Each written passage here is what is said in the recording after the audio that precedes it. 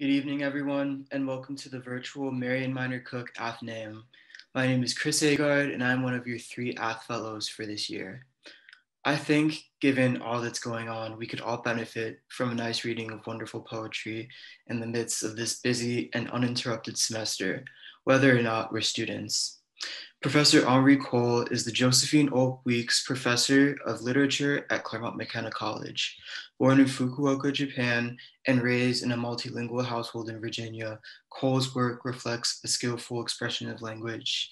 He has published 10 collections of poetry, including Middle Earth, a finalist for the Pulitzer Prize, and received many awards for his work, including the Jackson Prize, the Kingsley Tufts Award, the Berlin Prize, the Rome Prize, the Lenore Marshall Award, and the Medal in Poetry from American Academy of Arts and Letters.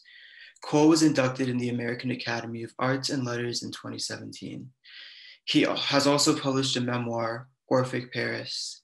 His most recent book, a collection of poems, is titled Blizzard, which was published in summer 2020 by Farrar, Straus, and Giroux.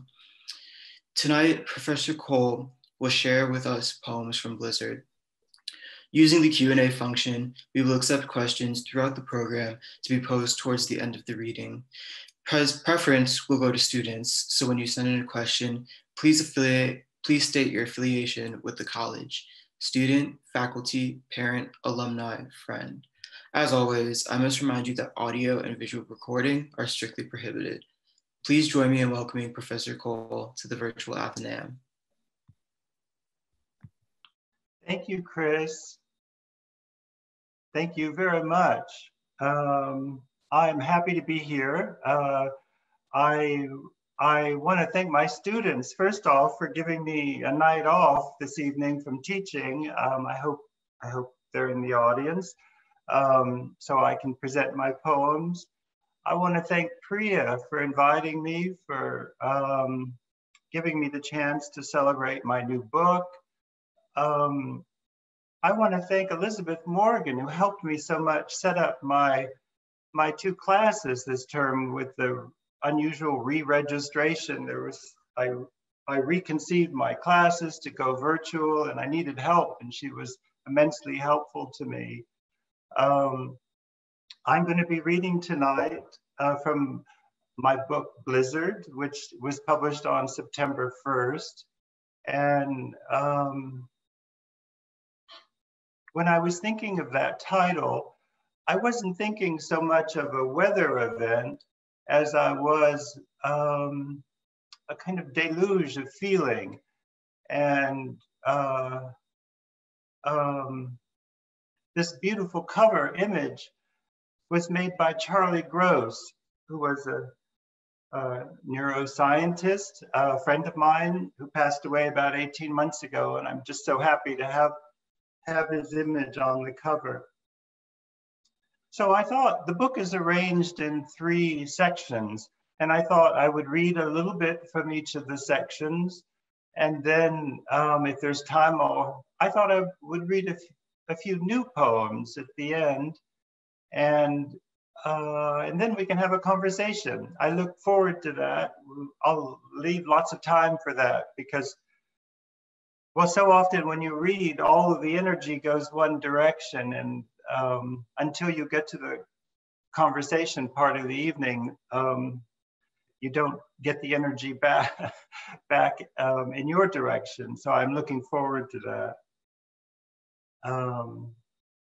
Many of the poems in the book are free verse sonnets, and that's to say that they don't rhyme and they're not metered, but they have in them the sort of fractures and leaps and resolutions in them that the sonnet form encourages. So maybe I'll just begin with the first poem in the book, which is a kind of prefatory poem. It's called Face of the Bee. I think of bees as sort of magical representations of poets, because like poets, they take something raw and turn it into gold. In their case, they're making honey, and in poets' case, we take experience and make it into art or poetry.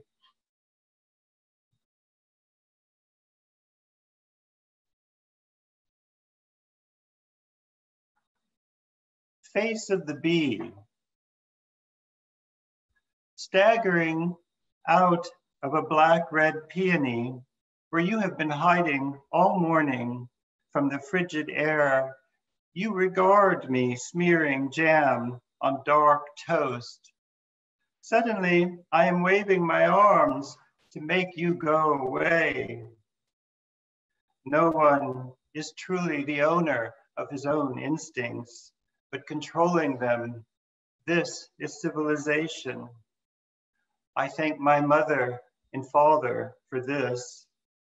After they died, there were replacements whose force upon my life I cannot measure. With your fuzzy black face, do you see me? A cisgender male, metabolizing life into language, like nectar sipped up and regurgitated into gold.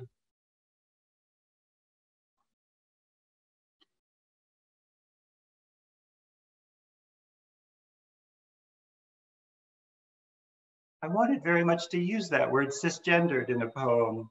I gave myself the assignment of doing that because I had never read a poem with the word in it.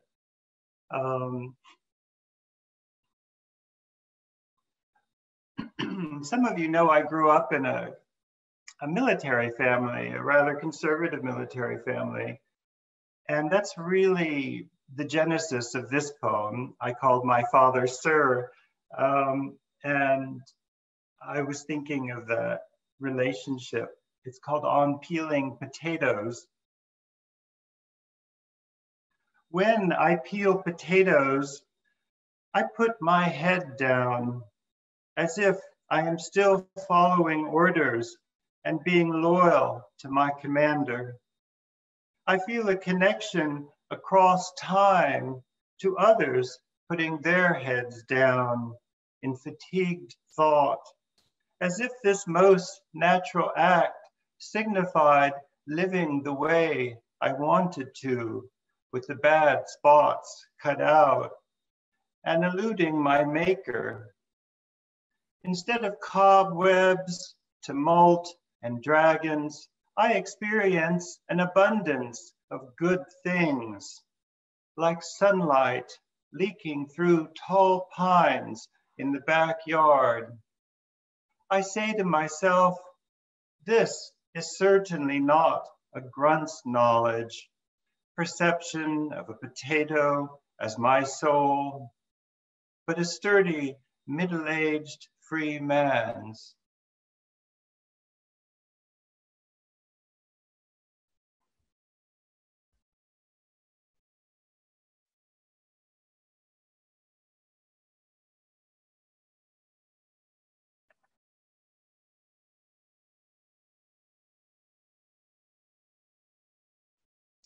This poem makes me think of those large tents that appear on campus occasionally. A giant tent that appears for an event and then vanishes. That was really the seed for this poem, called The Party Tent. The tent men arrived bearing sledgehammers and were young enough to be my sons. After rolling out the canvas, they drove rods into the earth, heaving and grunting with blow after blow. When they raised the center pole, the tent went up with tightening ropes, and I felt my heart accelerate. My heart that is nothing but a specialized nerve which my mind feeds off. Someday nature's undertakers, beetles, maggots, and bottleflies will carry it toward the sun. Tomorrow, after the tent is gone, a crew will remove the damaged sod, aerate what's underneath, and apply a top dressing of new sandy soil. like musical notes or forms of rock. Everything will be forgotten.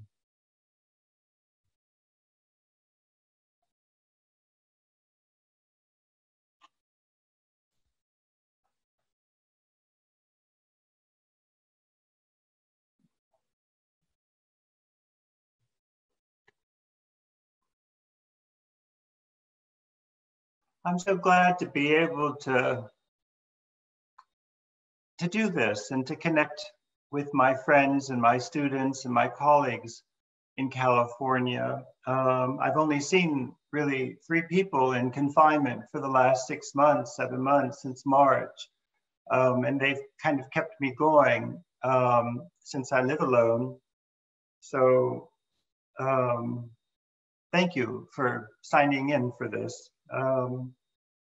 This poem is called Recycling. And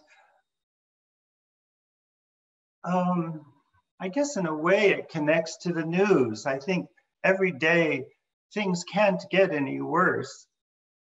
And yet I have this simultaneous feeling of hope, of being as close as I come to the edge, or we come to the edge of difficulty in our culture. I feel that's the moment in which something good will happen.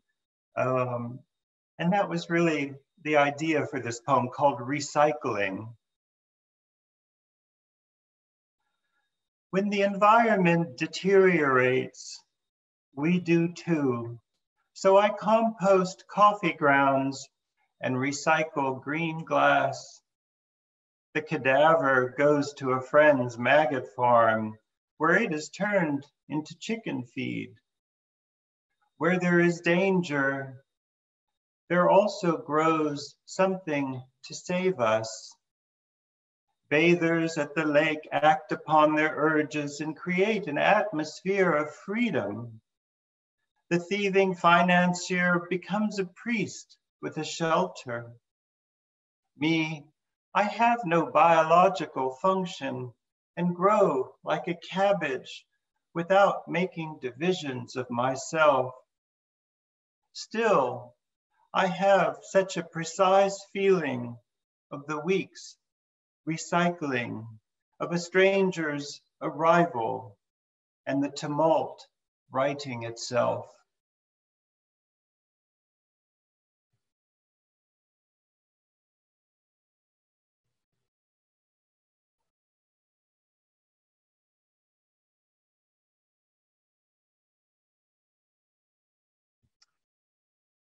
I write a lot about animals, and I think somehow when you write about animals, you're able to say deeper things about humans.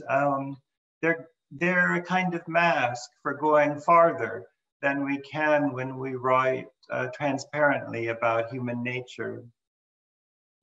This poem is it's an airport runway poem. I'm in a small plane about to take off, and I see on the side of the runway out west, 2 deer come down from a mountainside. It's called Departure. During the minutes when a truck sprays frost off the small plane's wings, 2 deer graze beyond the tarmac barrier. Their limbs flexible, their rib cages pumping air. The buck's head is adorned with a forest that renews itself each year. We came down from the mountain for a ramble, the doe announces, wearing an ice frock, sniffing his coarse hair, the bottoms of their hooves listening to the frozen landscape. She seems to be only partially certain he cares for her as she cares for him. Turning their elegance toward the runway, they face me as I face them. Then the plane taxis onward and mounts gray bulbous clouds in a slow dissolve. Opening a newspaper, I can feel the altitude against my face, but something deeper. What was that back there? Time is short.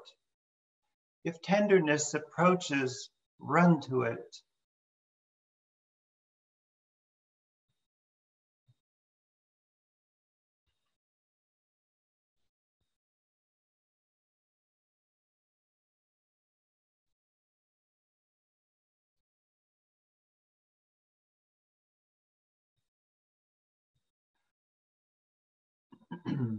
My mother was born in Marseille, France, and this poem really tells the story of her parents who were from Asia Minor or Armenia. And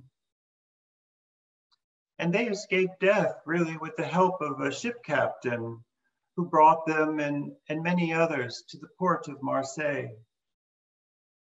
My mother spent her whole life, my mother was born in Marseille, but she spent her whole life really trying to be an American woman, it seemed to me. And at the end of her life, she was very much a French woman again, only speaking French. The poem is called Weeping Cherry.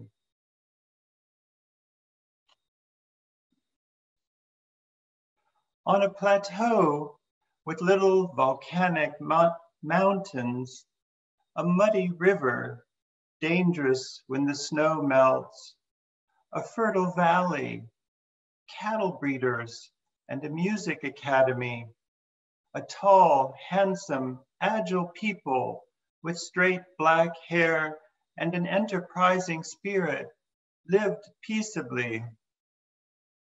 Though there had never been hatred between the races, after a quarrel over local matters, massacres came. Men, women, and children robbed and deported. An evacuation, they called it. Heads impaled on branches, mounds of corpses like grim flowers knotted together. A passing ship transported a few to a distant port where mother was born, though now she too has vanished into the universe, and the cold browns the weeping cherry, vivid red mixed with blue.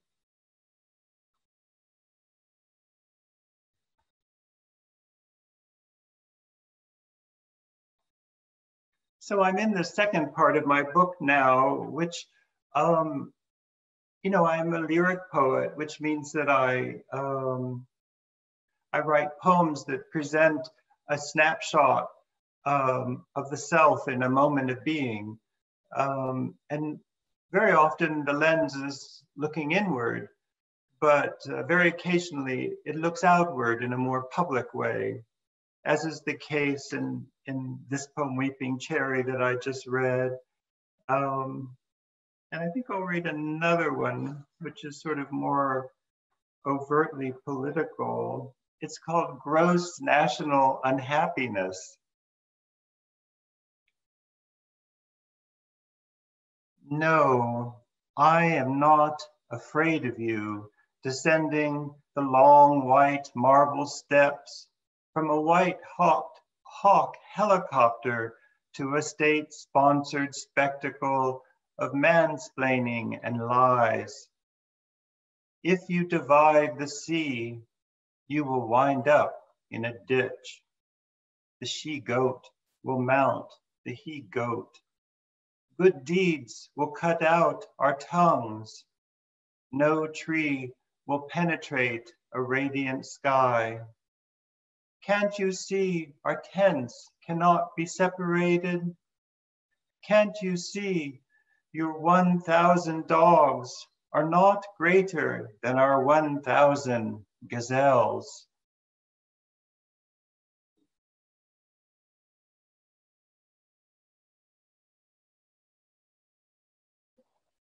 It occurs to me, I should also thank Amy Kind at the Gould for buying 25 copies of my book and giving them for free to the students, the first students that asked for them.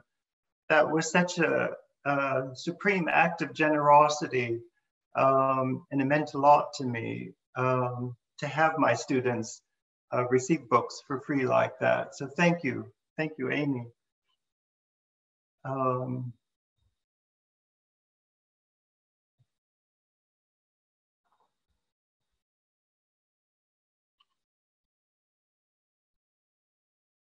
This is another poem from this public part of the book called Haiku. It's not a haiku, it's a sonnet that ends with the haiku.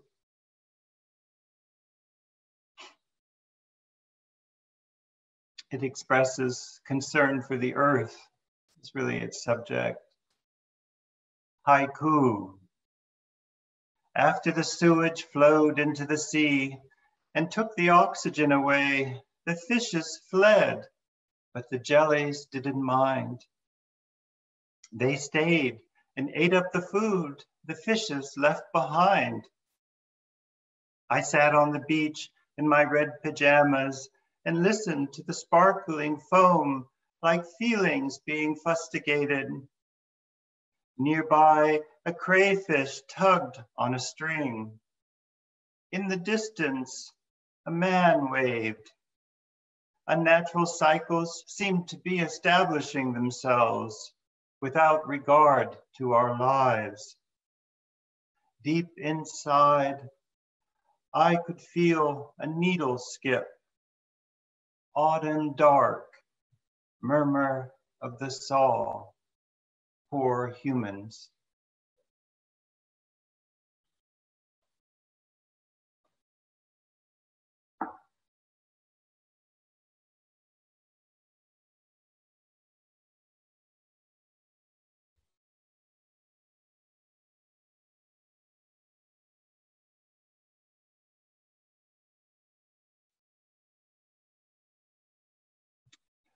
This poem is set in Umbria during hunting season. Umbria, Italy. It's called Pheasant. Pheasant. After espresso, friendly banter, and cold meats. After the shots taken, the near misses, and more shots. After frenzy and thick woods, barking pointers and sprays of grape shot. After the trembling, hollering, and retrieving. After a long table of antipasti, slow-cooked beans, and tarts served alongside fruit, the pheasant lay gutted or hung up for moist roasting. Preferring to run rather than fly, timid around men, how they startle upward with a wing whir.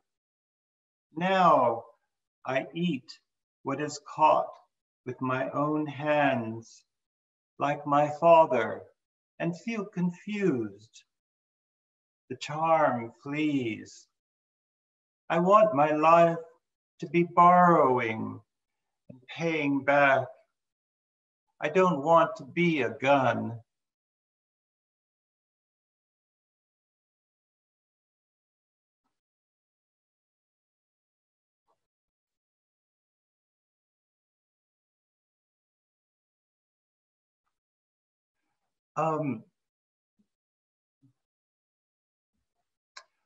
The longest poem in the book, as I say, most of the books are sonnet length, but the longest poem in the book was written really on assignment.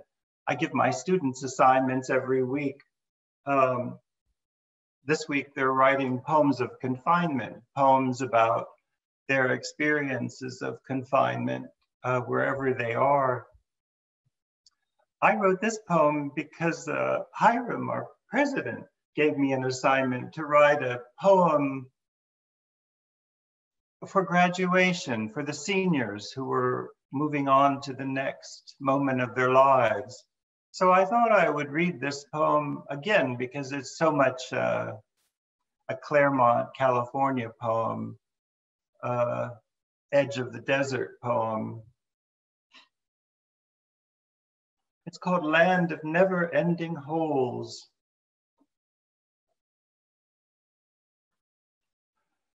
I don't want you to leave.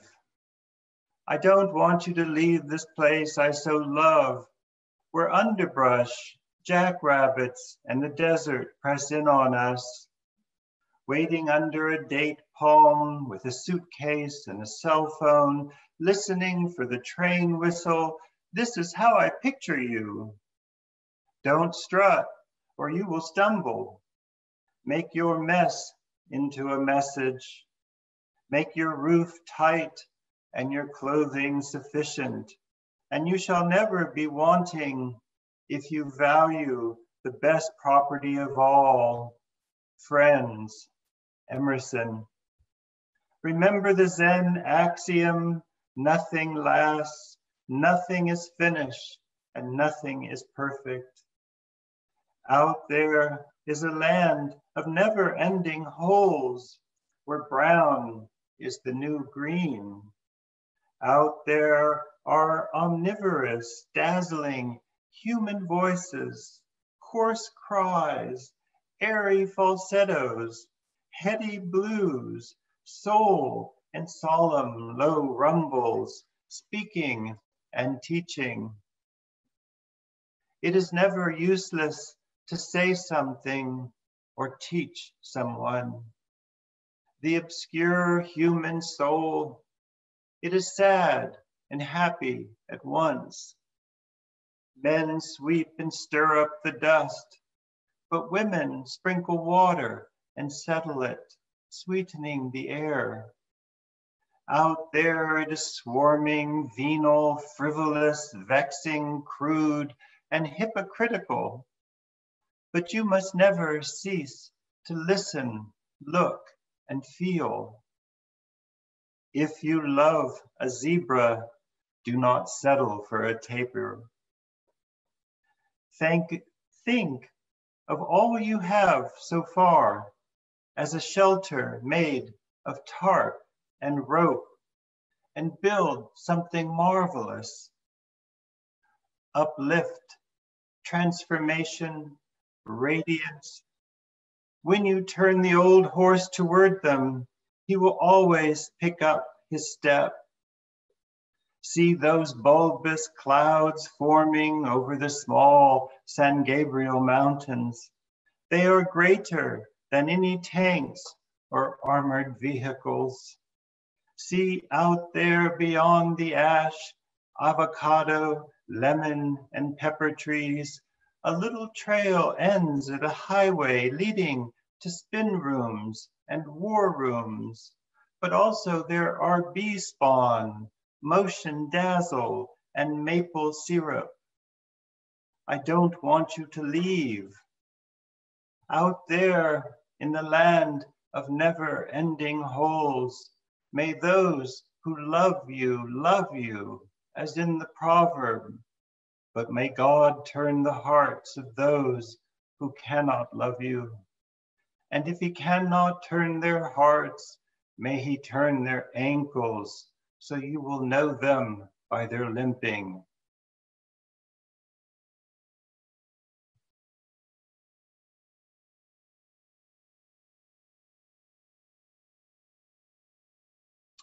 Well, I'd like to read a few poems from this last section of the book now.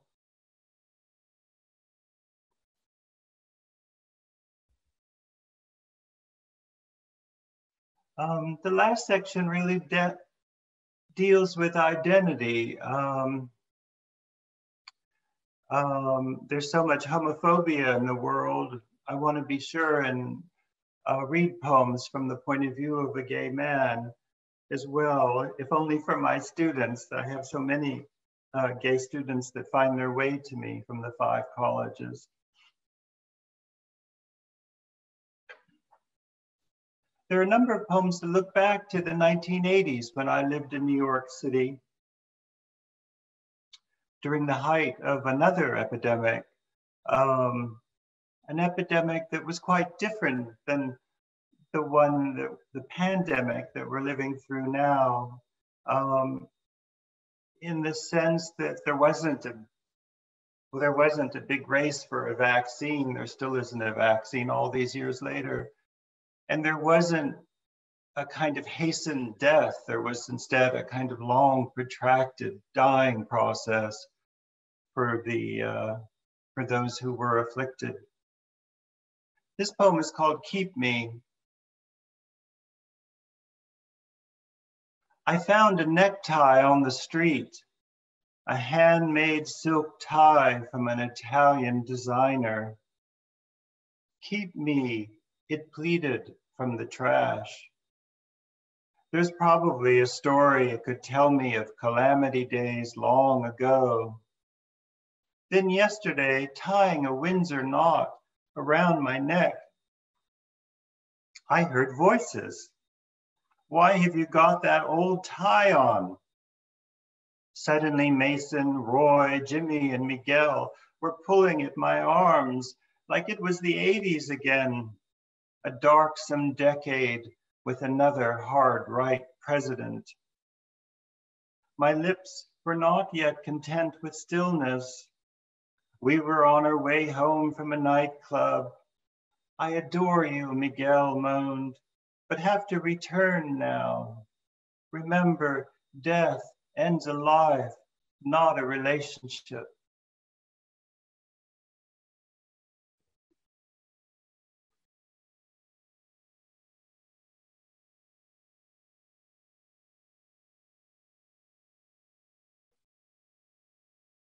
I think I'll read this poem called On Friendship.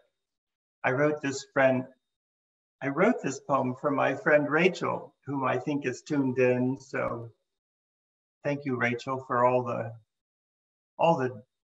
delicious dinners you've cooked me during the last months of confinement. I am so grateful to you.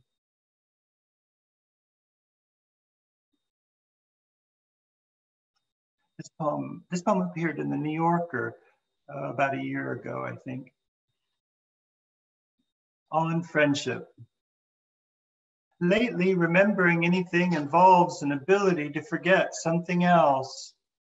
Watching the news, I writhe and moan. My mind is not itself. Lying next to a begonia from which black ants come and go, I drink a vodka. Night falls. This seems a balm for wounds that are not visible in the gaudy daylight. Sometimes a friend cooks dinner. Our lives commingle. In loneliness, I fear me. But in society, I am like a soldier kneeling on soft mats. Everything seems possible, as when I hear birds that awaken at 4 a.m. or see a veil upon a face. Beware, the heart is lean red meat. The mind feeds on this. I carry on my shoulder a bow and arrow for protection. I believe whatever I do next will surpass what I have done.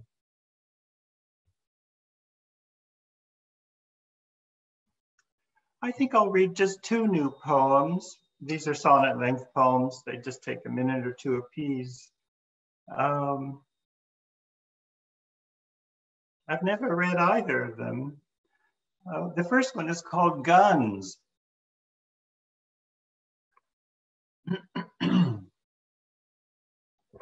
I don't think it really needs an introduction.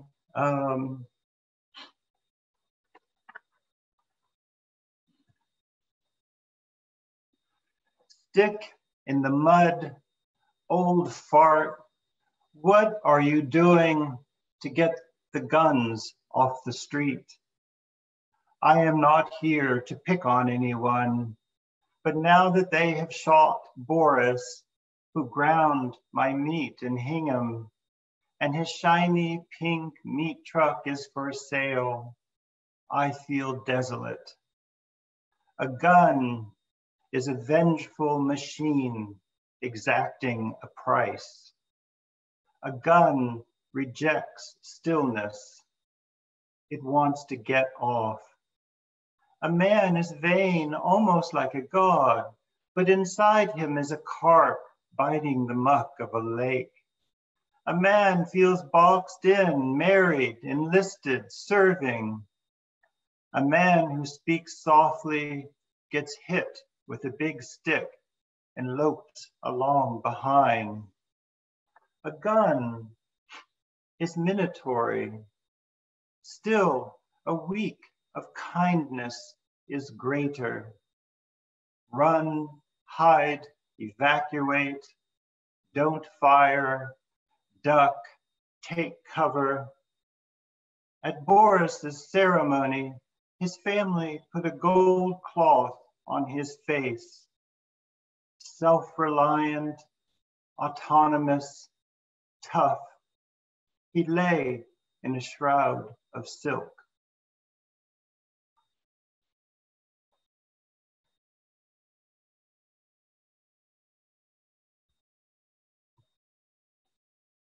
And I think I'll end with this poem. I've been writing prose in confinement.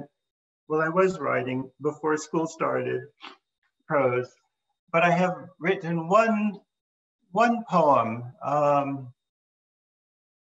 which I think I'll read. I wanted to write something upbeat.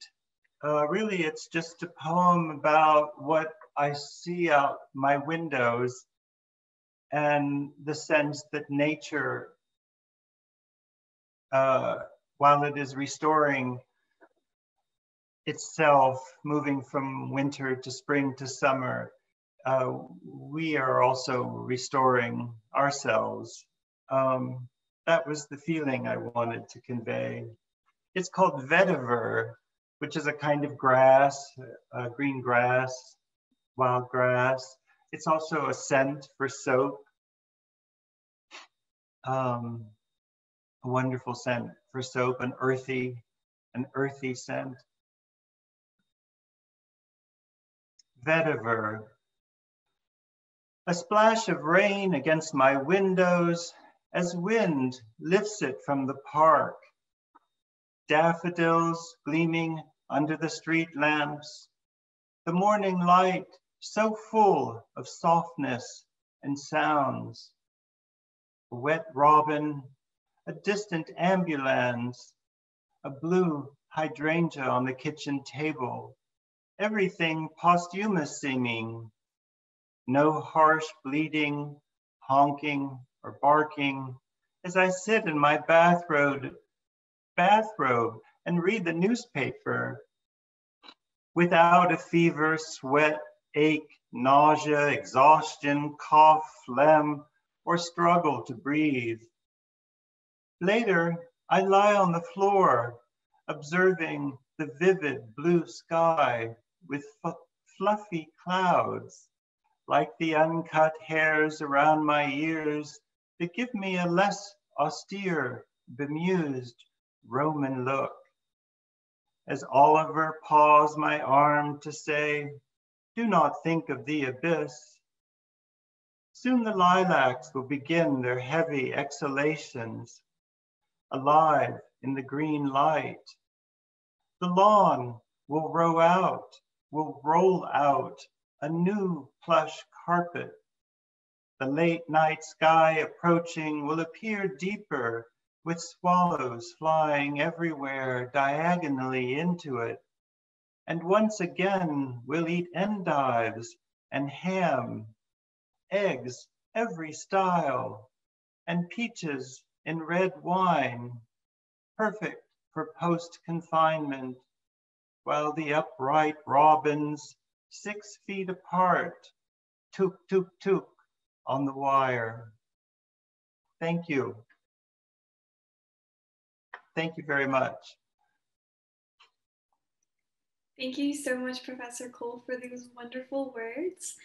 So we'll now start with some questions from some students. So the first is about your poem titled Recycling. In recycling, you mentioned growing without making divisions of yourself, like a cabbage. Could you go into more depth about what you meant behind that line? Well, I think I'm actually referring to myself obliquely as a gay man that has no children. Um, that I suppose it is possible to reproduce, but not as a single gay man, really. That's what I was thinking of. That's a very good question. You know, you can say the name of this person that's asking the question if you'd like. Some of them are my students, so I'm always curious what's going through their minds. I don't know, maybe you don't see the names of people. This question was from Sarah Chen. Oh, yes, yeah.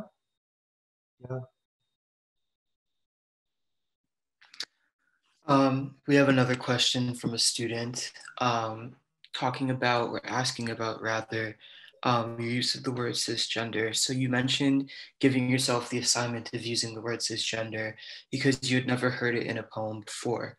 How did you end up deciding in which poem to use it? And is there something about bees in particular that made you think about gender? Bees in particular. Well, that's a very good question. Well, bees are fascinating and gender is very important in terms of the beehive, but I wasn't actually thinking about bees in that poem in terms of gender. I think I'm drawn to poems where the register of vocabulary is as various as can be. So I like for poems to have both high and low or Latinate or super vernacular vocabulary in them. So it's sort of like veering as wide as possible in the different registers of speech. That's what I was trying to do. And, as a poet with 10 books, I'm always looking for some way to refresh, refresh what I'm doing in some way, to bring something new. If I think of my poems as a river, I want as many streams as possible to be feeding the river. And as I age, I welcome new streams of freshness and into the river of writing. I seek them out, in fact.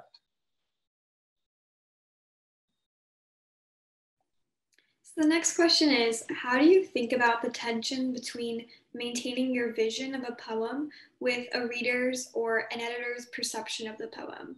How much onus is on the poet to explain versus the audience to understand, feel, or interpret on their own? Who asked that question? That's a very developed, very good question.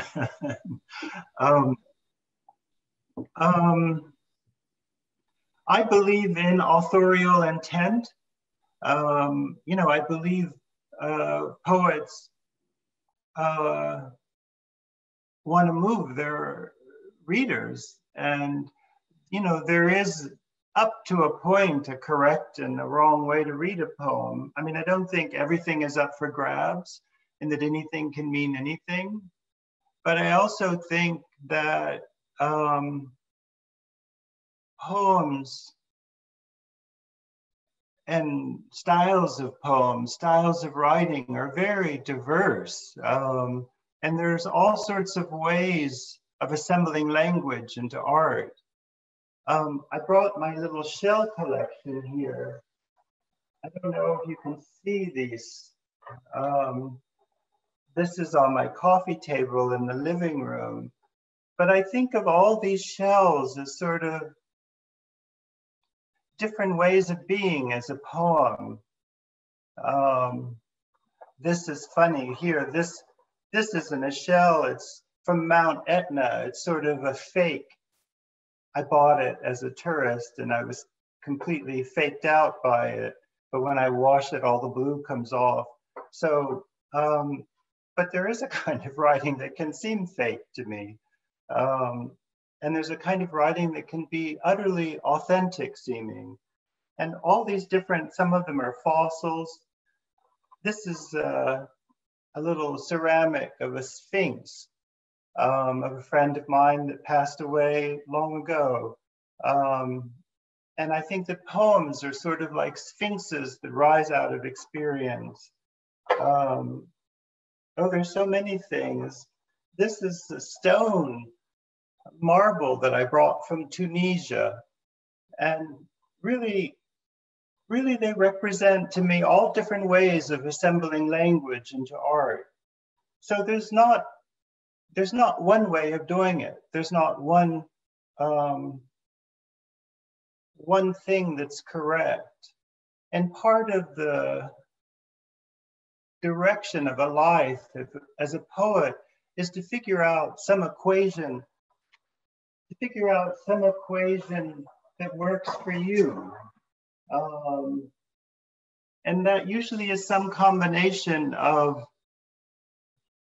how you're going to imprint language and how you will address feelings of fear, of grief, of desperation, of triumph, of wonder. All of these things, all of these feelings are represented, can be represented by poems. And there are infinite ways of conveying those feelings in new, original ways. And all of us as poets are just trying to do that, really.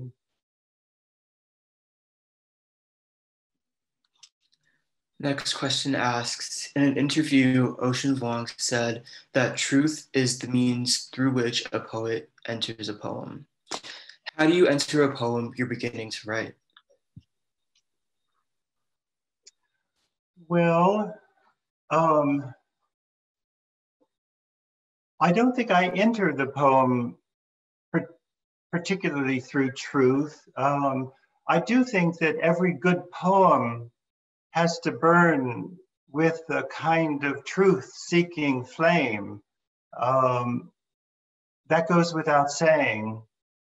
But often for me, poems are born out of just something I overhear in a cafe or an article I read in the newspaper, or something silly like a shell that I find in a shop. Well, that's not really silly, is it? It's quite serious. But sometimes it's experience. Sometimes I have a feeling of awe or of suffering about an event, and that is a kind of catalyst. But sometimes it's just three words put together in an original way that inspires me to try and, kind of build like a comb in a hive almost, to build upon it and see and that the poem can have its own, the poem can generate itself through original language. But I do agree that every good poem has to have this kind of truth-seeking element. That goes without saying. That's probably a slightly moral position,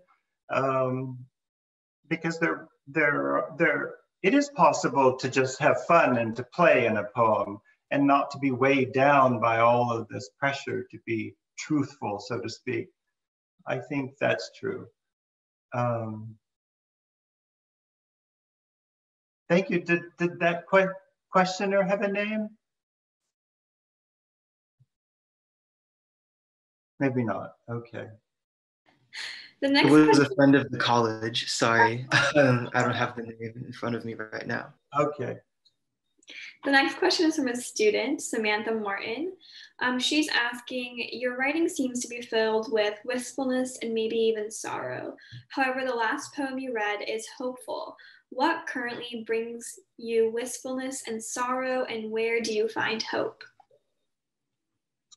Well, there's infinite sources of sorrow. You know, I mean, you read the New York Times every day, and how much positive news is there on the front page? There's almost nothing.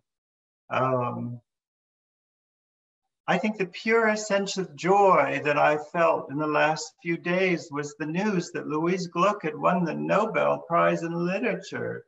That just thrilled me.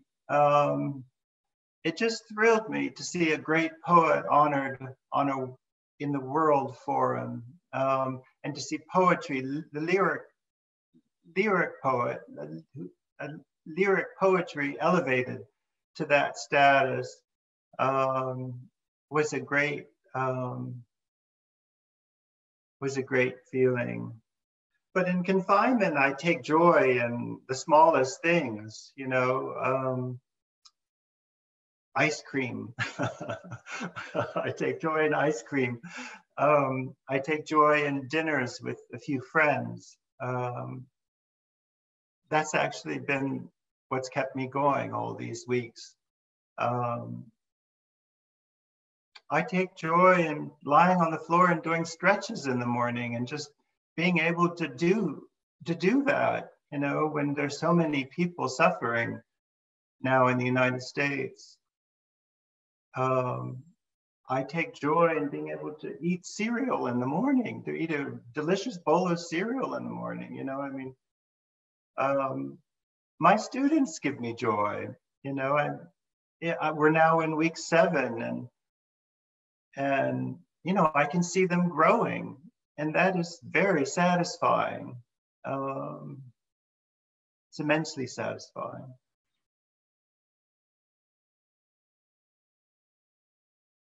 Did I answer the question? I kind of drifted away. Okay. Yes, thank you. So kind of going off of that, thinking about your students or just kind of any aspiring poet, someone in the audience wants to know what's one piece of advice that you would give to aspiring poets?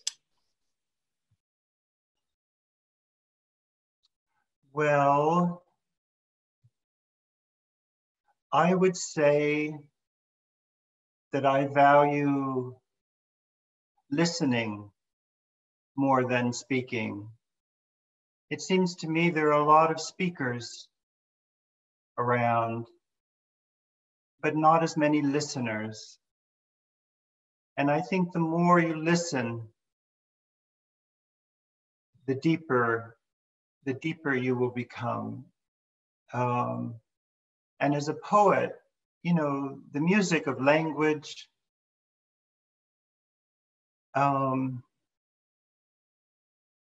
know, you can't overrate the value of that. I know it seems like we live in a time in which leaders are all speaking, but you know, we hear the voices of our leaders, we hear the voices of the newspaper, of the radio, of dictators, but the voices of poetry are very different. The voice of a poem is very different. That is the voice of one person connecting to a reader. It is a very unique connection to have. And I think to have that connection, you have to listen. And I know that can be hard, but listening is so different than something like aggression. You know, aggression is a sign of a weak mind, but listening, I think, is a sign of a strong mind. So the next question is from a student. Georgia, and she wants to know that she's noticed a lot of admiration of nature within your poetry. Do you feel inspired by any romantic poets in particular? Romantic poets. Well, in a way, we all come out of Wordsworth, don't we, when we write about nature and see ourselves in nature. Um, I sort of go back farther. When I was a young man, I really loved the metaphysical poets. I loved George Herbert. Though he doesn't write so much about nature. I'm not a religious person, but when I am in nature, I feel like a religious person. I think God is nature in a way. I